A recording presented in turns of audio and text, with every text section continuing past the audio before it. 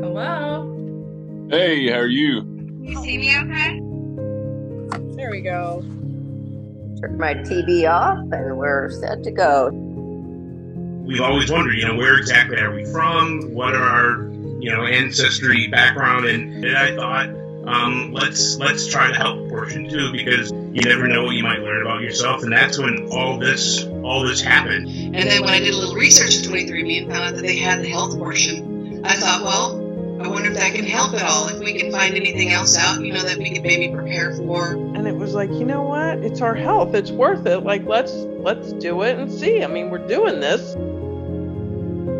So I got the results back. And I ran inside and I said, Mom, oh my gosh, my results came in. Hey, I tell you, when we got the results, I was like, what is that? So when the results came back, it showed that I was high risk for breast and ovarian cancer, which I don't think I ever expected to find out anything like so serious from 23andMe. And I thought, what are my doctors going to think? I'm going to throw this 23andMe test result at them, and are they going to take this seriously? And they took it super seriously. I pretty much called my doctor right away and was like, I need a genetic counselor.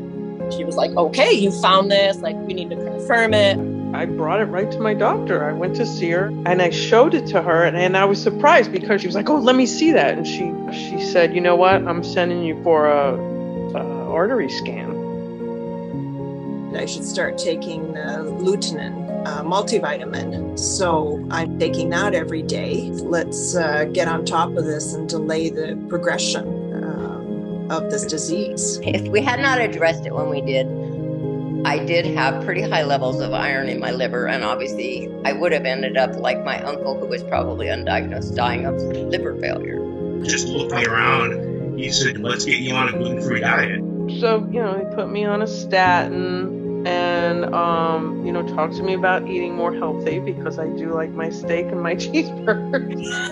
I get my ovarian ultrasound 2 times a year, and then the breast MRI 2 times a year until I'm old enough to get a mammogram. And then once I turn 35, I get my ovaries removed. And that's what I'm going to have done, is have my colon and rectum removed.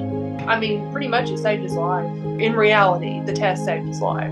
Because I told all my friends, and they're blown away by it. My ancestry results were super fascinating anyway, but this alone, the health portion, was just incredible. Anything I can do to just help spread this message of just awareness, and anyone I can help, I just want to help. So Have a good day. Take care. Keep up the good work. Thanks. Bye-bye. All right. Bye-bye.